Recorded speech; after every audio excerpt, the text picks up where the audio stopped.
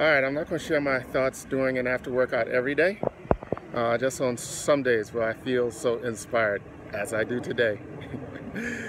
You know, I have this thing that I've come to believe over just from watching people excel in the different areas of my own personal life's experiences, whether it's athletics, sports, military leadership, entrepreneurial endeavors, business leadership. And I've come to find a quality that most standout leaders have. And I've called it the seventh sense.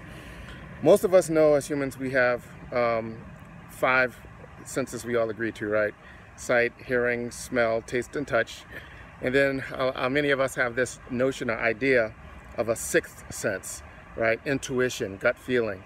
That's almost as common as our seven senses.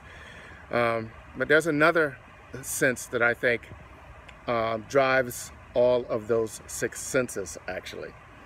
And it's something I see in common with every standout performer in every walk of life I've come across. And this is the strong sense of destiny. Where you believe you fit in things, what you think your natural number in the line is, how you think this world will naturally respond to who you are, who you think you deserve to be, and what you think you deserve in this world, I think drives us, and it shapes how we interpret information that we take in through those other 5 or 6 senses.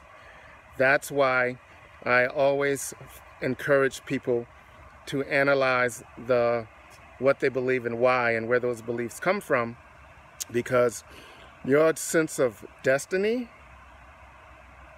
probably has as much to do with your actual destiny as anything else you can imagine. Seventh sense. What's yours?